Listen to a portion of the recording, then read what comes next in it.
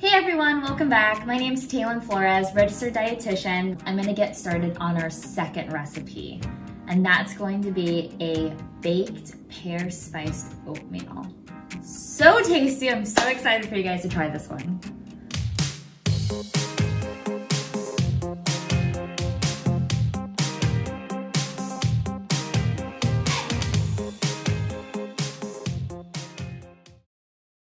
The main pear for our cranberry spiced pear baked oatmeal is the Bartlett pear. The Bartlett pear is the softest, juiciest, sweetest of all the pears, and thus it bruises so easily. So easily. I bought these yesterday. It hasn't even been 24 hours. So be very delicate with it. But the good thing about the pears for this recipe is that we're going to chop them and mix them into our oatmeal and bake them. So any scarring or bruising, as long as it's not too damaged and too brown, is gonna be fine in this recipe. What's interesting about Bartlett pears is that they actually change color as they ripen. But the traditional way to check if your pear is ripe, regardless of the type of pear, is to check the neck. And that means you're gonna take your finger and press it at the top of the pear. And if you feel it give and it doesn't really bounce back, then that means your pear is ripe and ready to go. So in our recipe, we're using 2 ripe Bartlett pears, 2 cups of oatmeal, a half a cup of chopped nuts of your choice. I'm using walnuts, cinnamon, baking powder, about 3/4 cup to a cup of fresh cranberries, a little bit of salt, vanilla, mashed banana, believe it or not. I'm gonna make this completely vegan, so I'll be using maple syrup instead of honey. And I'll be using a plant butter instead of real butter. You could also use coconut oil and some soy milk. Our oven has reached 375 degrees, so that's ready to go.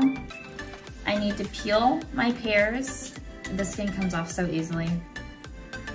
And then I'm going to chop them up into bite-sized pieces. Now, when I eat pears, normally I do not peel them because the skin offers so much added fiber, which is gonna be a prebiotic to your guts. And we wanna feed those gut microbes because if we don't feed them, they die out. And then we lose them, and they're really hard to repopulate and bring back.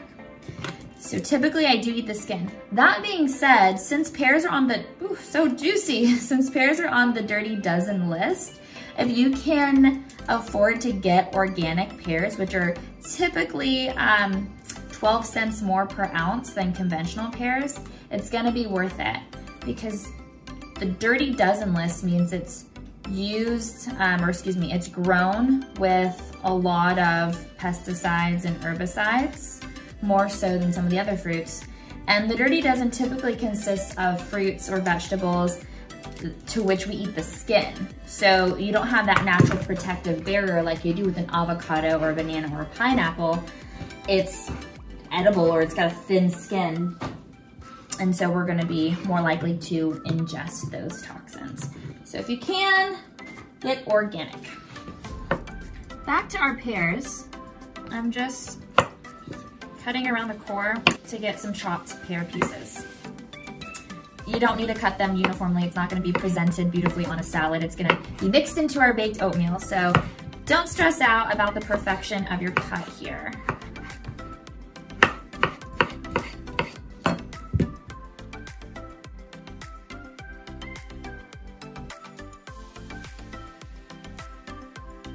Ta-da!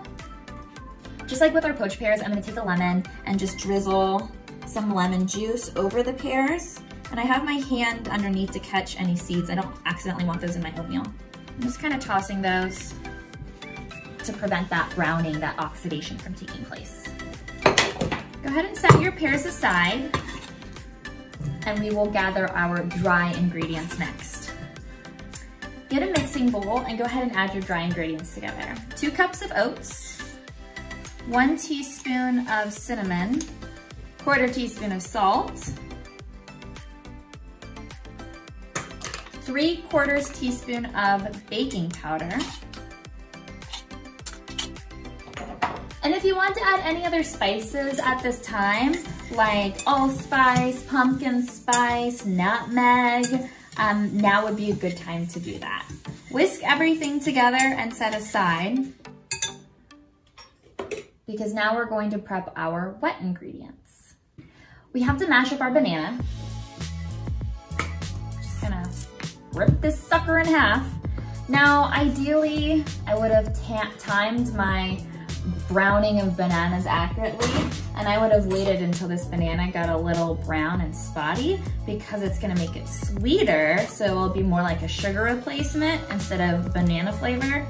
But mine is not brown and spotty, so that's my main recommendation for you to try out. However, this will work just fine. Bananas are still sweet, they're still sugary, so it'll work out well. So I'm just mashing it with a like salad serving fork, and boom.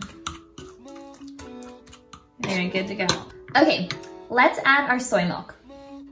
I have 1 1/4 cup of soy milk. Our maple syrup, or you can use honey or agave, 2 tablespoons maple syrup. Vanilla extract, 2 teaspoons of this. I suppose you could use almond extract, but that's really strong, so I would use the less than 2 teaspoons, likely a half a teaspoon. And your melted butter. And now we mix.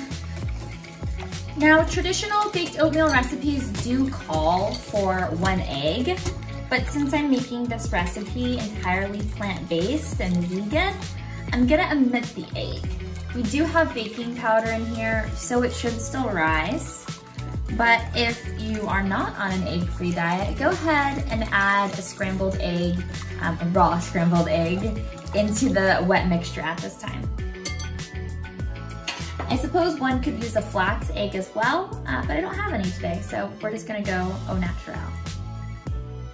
Add your wet ingredients into your dry ingredients. Mix until combined. And then fold in your cranberries.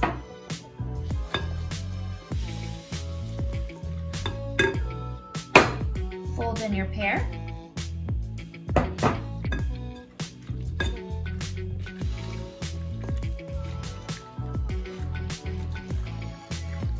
And lastly, fold in your diced walnuts.